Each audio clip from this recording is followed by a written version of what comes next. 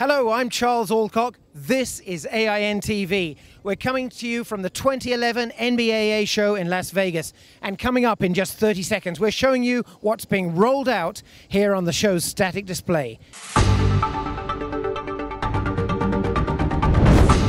This is AINtv. We're at the Henderson Executive Airport where they're preparing the static display for the 2011 NBAA convention. There are more than 1,000 exhibitors here in Las Vegas this week, and we're expecting at least 25,000 visitors from around the world in what is proving to be another critical year for business aviation. So is the industry recovering, or is it heading into a double-dip downturn?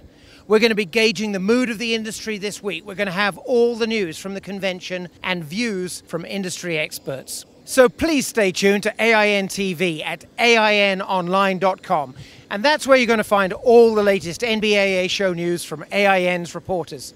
If you're here in Las Vegas, be sure to pick up AIN's NBAA Convention News editions. You can get them at your hotel, at the convention center, and here at the Static. Thank you very much for watching. For AINtv, I'm Charles Alcock.